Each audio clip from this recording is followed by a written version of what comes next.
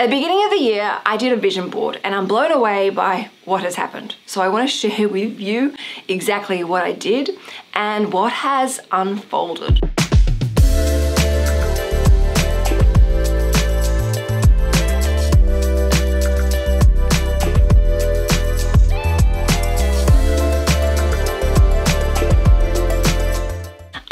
Welcome back to my channel. I am financial planner Canna Campbell. Before we start today's video, I want to share some really exciting news with you, and that is my money mindset manifestation program is live and ready for you. This has taken 6 months for me to build. It's all based upon my own personal experiences in fine-tuning my money mindset and applying manifestation towards my financial goals and dreams. It's an incredible program. You're going to absolutely love it. So I have linked in the video description box below all the details so you can go and check it out for yourself. Now, I hadn't done a vision board for years, but at the beginning of the year, I was doing the Gabby Bernstein 21-day manifesting challenge for fun, and part of the task is you have to do a vision board. So I put together this vision board and I put images of a beach because I really want to take my family on an international holiday somewhere warm and tropical. And I put on the vision board, my need to stay fit and strong and healthy. So I put images of meals, of exercise equipment. I also put down some of my financial goals, my desire to expand my passive income streams, achieve my financial goals, make sure that I stay on top of our budgets. So I put very special images of things that I just love. And I really looked at the textures, the color scheme, all sorts of things. And then on top of that, also put down my podcast and helping them see go from strength to strength. So I put together a beautiful collage using Canva because it's quick and easy. I can tweak and update it on the go, but also I can access my vision board at my desktop and also on my phone. So it made a lot of sense doing it that way. Now, I have been regularly looking at my vision board, but within, I think maybe not even a couple of weeks, maybe a couple of days of doing the vision board and looking at it and making sure that when I look at it with a really open mind. I relax, I almost like breathe into the vision board and really uphold it in my head and my heart. When I looked at all of these different things, I wanted to make sure that I was remaining very open, that I wouldn't just like hone in on that image and think, no, that's all I want. That's exactly what I want. And freaky things happened. So first of all, my podcast, How Do They Afford That, which is co-hosted with Michael Thompson, went to #2 in the world across educational podcasts, which is freaky. Like we beat Jordan Peterson for that week, which is insane. Like we were up there with Mel Robbins.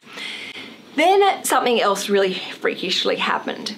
Michael Thompson is a writer. He's just written a book which is called How to Be Remembered.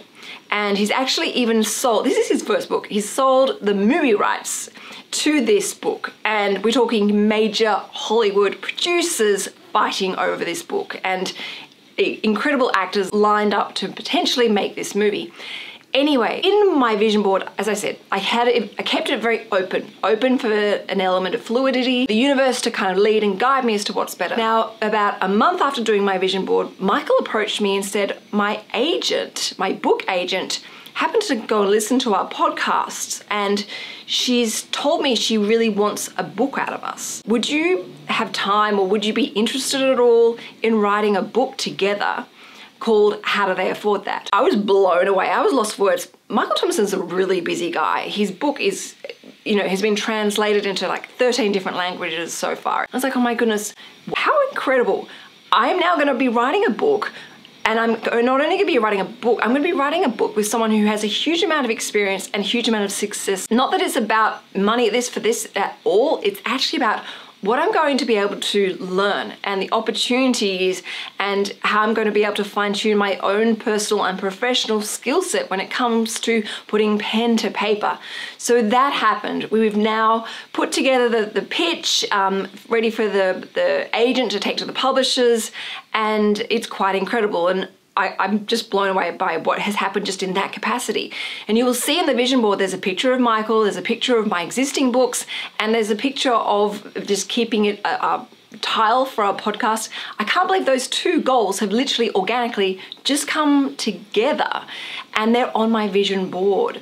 The other things that I wanted to do was increase my passive income streams, and I had that in my vision board. Again, freaky things have happened, which initially I thought was a huge setback and really frustrating. But to cut a long story short, this year, Tom and I have had to really look at our finances. Obviously, rising interest rates, the cost of living. We've had new additional expenses that we've just had to just cop on the chin. And I thought, gosh, we had to retweak our finances, and it was frustrating because it felt like a huge step backwards, and it actually conflicted with what I had on my vision board. However, again, I had to breathe into it, lean into it, trust it, and use my vision board, I guess, as a guiding light. And within about 3 weeks of having this setback and having to rechange and tweak things, it actually became very quickly apparent that this is actually a step back, but it allowed us to actually make a bigger and better step forward. So in fact, in what I thought was a frustrating setback and challenge has actually been a huge blessing in disguise.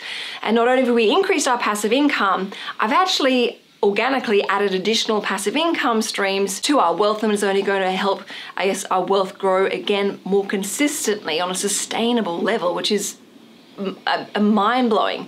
So whilst I have a vision board of what I want, I've created this space for just to let things flow organically.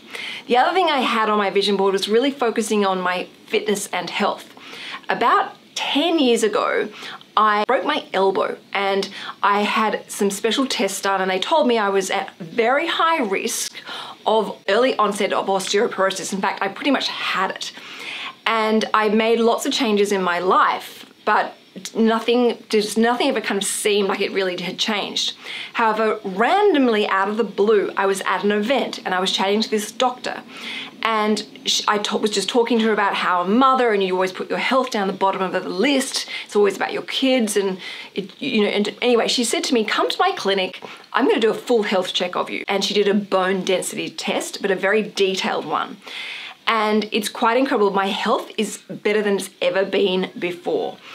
This year, I've really been focusing on keeping a consistent rhythm and routine, and making sure that I really adjust my mindset when it comes to exercise, focusing on how good I feel afterwards. And that's what I think about when I look at those images of a fresh, healthy meal, or look at that image of the sneakers and the weights. Because to me, when I look at it as though the process of picking up the weights, putting on the shoes, going for a run, going to the gym, moving my body. Now, in this very detailed, comprehensive test that I got done, my health is the best health I've ever had. And not only am I no longer at risk of early onset of osteoporosis, I'm actually at no risk at all. I'm in a very, very healthy bone density zone, and I don't really need to worry. So my health is actually scientifically changed quite dramatically. The other things that have happened in my life is my home. Now, as I explained, if you know what happened to me during frugal February, it was just constant, like the house was literally crumbling around us. It was almost like the house had a curse. It was bizarre. And we couldn't do anything to fix it. Everything was linked to each other. We couldn't do one thing, so therefore we couldn't do this, we couldn't do that, we couldn't do that. But then in March, this shift happened, and you will see in this vision board, I have images of interior, what I wanted the bedrooms to look like, what I wanted the textures, the color scheme, the feel of the rooms to look like, keeping them fresh, keeping them light. Anyway, weird things happened in March, and it was like it just broke the curse. All of a sudden, one thing could be done, and it was weird things happened out of the blue. Things that were stuck in storage, things that were stuck overseas, equipment, tradesmen, which are impossible to get right now in Australia. It just all organically happened. So I get phone calls from builders saying, a job just got cancelled, we can actually come in and now do this work for you. And the wardrobe company, it was basically, I was gonna have to wait like 9 months to get these wardrobes installed, called me up going, actually, something's happened, we can actually do your wardrobes now, but we can only do them on this week. Do you mind if we come in right then? I was like, yep, do it. And literally within the space of 2 weeks, all of a sudden our house was put back together again, but put back together in a way that I wanted it to be. And it it reflects so close to what I've actually got in those images, but maybe elements of it actually even better. So these are the images I'm going to share with you right now of what I had on my vision board. And now I'm going to share with you some of the images from inside my home so you can see how close I have come to successfully achieving my vision board with great successes. Now, the last thing I want to share with you in this video, and there were lots of cool things that happened to this vision board, but there's the image of this island. As I said, I really want to take my kids and obviously Tom as a family to a tropical holiday, but our savings got completely wiped out with all this water damage, and all our emergency money got wiped out. And if you know from my podcasts and seeing me on Instagram, you'll know that I had to stop a holiday savings plan. So I had this vision of wanting to go on a holiday, but also with no money to pay for that holiday. Now, Tom thought I was a little bit crazy wanting to go on a holiday and putting it on the vision board, but I was like, you know what? I'm just gonna put it in there, hold the vision for it, and keep myself open to something that might happen. Anyway, about a month ago, we were lying in bed and Tom looked into his frequent flyer accounts. He's like, wow, I've actually got a lot of points. And then he went digging further and he's like, I've got all these credits from COVID. See, Tom had to cancel a lot of flights because of COVID, so he had this huge credit. And the things with the credits is they have to be used in a certain way, so he hadn't been able to use them for his normal short-term flights. They had to be used up in chunks. So to cut a long story short, Tom did some research, checked all these different flights, and he found a way of actually being able to book a holiday for 5 of us to go to Bali, which is where I wanted to go in my vision board. I wanted to go either Fiji or Bali. So before we knew it, out of the blue, we had managed to be able to book flights pretty much using points. Then another freaky thing happened. We were looking at accommodation, and because we're a family of 5, we have to book 2 bedrooms. And we were like, oh my gosh, the cost of accommodation is going to just blow out for us now that we're a family of 5. So Tom randomly called up the hotel, explained our situation, explained the ages of our kids, and they actually agreed. That's fine, you can book a 1-bedroom apartment or a 1-bedroom hotel room, but we just need to make sure that you book one of a certain size. So that immediately cut down our cost of accommodation. Now, I have a separate savings account where I've been putting little bits of money here and there into this savings account. So I'm actually going to have just enough in time to pay for this accommodation before we go on holiday, plus also have some spending money. And the hotel was so amazing. They actually said you don't need to pay a deposit or pay up front. We will hold that room for you, we'll honor the price, and we can book it in and pay for it closer to the time. So again, it's been quite freaky how the universe has just I've let the universe work its magic. I've held faith and confidence in the universe. And I really think a lot of this is to do with a vision board. So if you're going to do a vision board, or you're thinking about doing a vision board, this is what I recommend you do. Look at your goals and dreams for this year.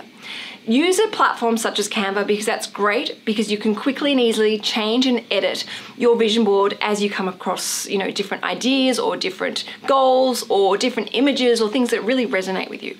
Get creative with your vision board. I really stuck to a color scheme for my vision board that makes me feel inspired, makes me feel fresh, makes me feel open, makes me feel motivated. Everything. So you can see I've used an underlying color scheme of blues and whites, very relaxing, soothing colors. I've also used keywords. I've also used images of animals. I've also used interior locations. I've even got a materialistic goal in there, which is a Chanel handbag. And what I recommend you do is try and look at your vision board every single day. But as you're looking at your vision board and you're looking at the ultimate vision, you need to be thinking and imagining all the steps involved to get you there. So as I mentioned about looking at the weights and the sneakers, I would think about picking up that weight and moving it, because that is what's going to take me to my end result. I look at the picture of the sneakers and I imagine myself in the morning putting my sneakers on, doing my shoelaces up, tying them up nice and tight, and running out the door, going for a good jog or heading to my local gym where I get on an exercise bike. Don't just think about the end results, think about the beginning, the middle, and the end, the steps, the progress that you have to go through. And also even imagine yourself as you're looking at your vision board, successfully working through any setbacks and challenges with a sense of faith and confidence in the universe. Now, if you want to learn more about vision boards in more detail and how to apply them to your own financial goals and dreams, I do talk about vision boards in my new program that I have just launched. And I go into a lot more detail with you about this, but I just wanted to share with you my incredible successes and how having a vision board has really blown my mind. It's something I will never not do ever again. And in this course, I actually share with you some really clever hacks that I have in my life